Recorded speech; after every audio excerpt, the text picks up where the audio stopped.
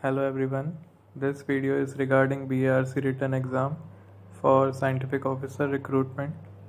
I am making this video on the request of few of my subscribers, and let's start quickly.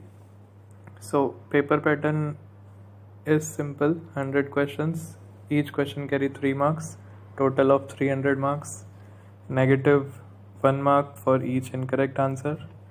And if you will see the previous trend of cutoff for your individual branch, you will find that it will be lying somewhere around 60 to 70% of the total marks. So you have to target 75 questions for safer side, and for some branches it may be 60 or 60 also may work, but 75 questions will keep you on safe side. So out of 100 you have to be very accurate on 75 questions, and you will be given 120 minutes for this exam. So I'll tell you that how I personally attempted this exam. So in first 40 minutes what I decided that I have to skim through all the 100 questions very rapidly and stop on a question only if you think that you can solve this question within 15 to 20 seconds. There will be many theoretical based questions also, and many one word kind of questions in which you just have to read the question and you know that I have to take this answer. So such questions will be there. So in first round of skimming you have to attempt only those questions which you think you know accurately the correct answer, and you can do it in like 10-15 seconds, and then you have to come back again and then you have to search that which questions are there which you can solve within a minute. Like there will be questions in between which are there for trapping you. Like there will be very easy questions but highly calculative. So those questions will call you, but you don't have to fall in this trap. You need to be very selective on which questions you have to skip, because time matters a lot in this exam. And also one more tip, that once you have attempted 75 questions and you are feeling that my 75 questions I have completed accurately, then don't try to attempt more and more number of questions, because this thing happens in exam. Like in last 10-15 minutes people think that I can attempt this also, I can attempt that question also, this also I am having 50% probability. So don't take chance on those questions, especially in last 10 minutes. Don't go with your instincts at that time, because if you have skipped those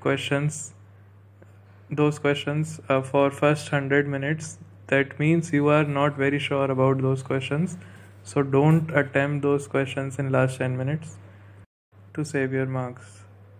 Now coming to how and from where to practice. So for every branch you can, like for EC, electrical and instrumentation branch, you can take 1 mark question of GATE for all the branches common subject and your core subject from your branch.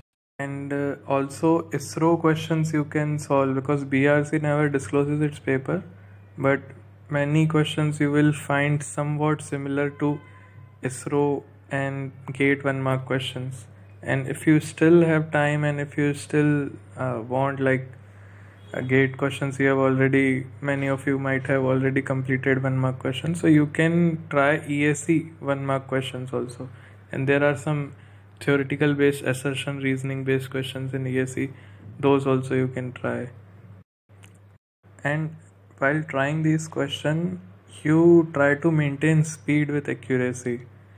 Try to take set of 100 questions and try to solve it in 120 minutes like you are going to do in actual exam.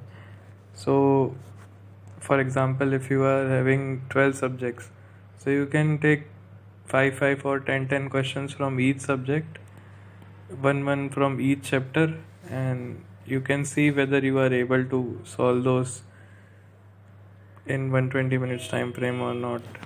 Or better, you if you have any test series or something like that, you can try with that also. Like GradeUp and all such apps provide test series dedicated on this exam pattern. So you can see there. I have tried few tests of GradeUp, that's why I'm saying. Unacademy tests also you can try, and practicing this much would be enough. Only thing is you have to be very accurate while you are solving. So there you have to avoid calculation mistakes. You don't have to take, even if you are 50% sure, you don't have to take chance, because there are many more questions. You have 25 questions to skip, so you better plan that way. And see, once you have cleared the cutoff, no one will ask how much marks you scored in this CBT exam in your interview. Interview will be completely technical, irrespective of your past marks. So it may happen that someone scored 300 out of 300 in CBT, and someone who scored just 160 out of 300, and the person who scored 160 gets selected in interview because he is having strong technical or he is strong in practical. So my suggestion will be, like, if you are having time, what you do while solving questions only, you try to read and understand the meaning and the mindset of the person who has prepared this question from practical point. So it will help you grasp the concept practically also. For example, if you are solving any question on, say, transmission line, and you have to calculate input impedance of that line at particular point. So try to think, after you have reached to the answer, you try to think that why this input impedance is lying in this range, and how, on what factors it is depending, whether the material of line is able to change this input impedance, or the load is changing, or questions like, what if I have to fix this input impedance at that particular value only. So if you try to think over that question, you will grasp more and more knowledge. You will question yourself and try to find out answers. So this way your technicals improve. So this kind of methodology you don't have to do for all the 10-12 subjects. You just have to do for 4 or 5 subjects which you are going to pick in your interview. For example, if you are going to pick, say, digital electronics, so they'll be asking you on flip-flops, they'll be asking you on counters, shift registers and all, RAM, ROM. So while solving a question on counter, say you have to calculate frequency at the output of this stage of some flip-flop. So you try to think that how can I change this frequency? Or if someone asks me, like, counter is dividing frequencies, someone is asking me, make a frequency multiplier, so is it possible that I'll be able to make with that counter or not? So if you try to solve question and rethink over the questions in this way, then this will help you in interview also.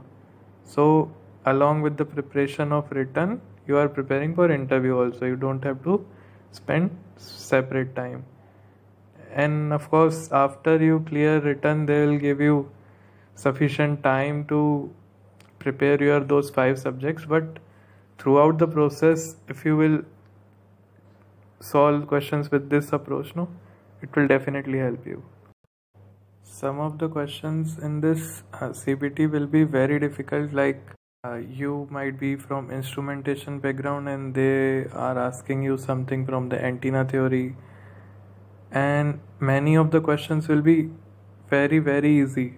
But if you are finding a question really easy, then definitely there will be a catch in options. So be very careful while you are selecting options. Like if there are 4 options like 0.1, 0.01, 0.001 and say 1, and there will be units also attached to it. So if usual answer is for that is 0.01, so 0.01 say meter, but what they'll do, they'll put all the units in centimeters, so you have to select that 1 centimeter, one option. So this way they try to catch. So presence of mind is also very important if you are finding that question very easy, and if you are finding that question is very difficult, you better skip it. I told you that you are having 25 chances to skip, so better skip the question rather taking it on your ego and solving it. That it will be just waste of time and you will ruin your paper. So that's it for this video, and all the best from my side. Let me know if you need any more help, and also do let me know once you clear this BRC. I'll see you here. Thank you. Bye bye.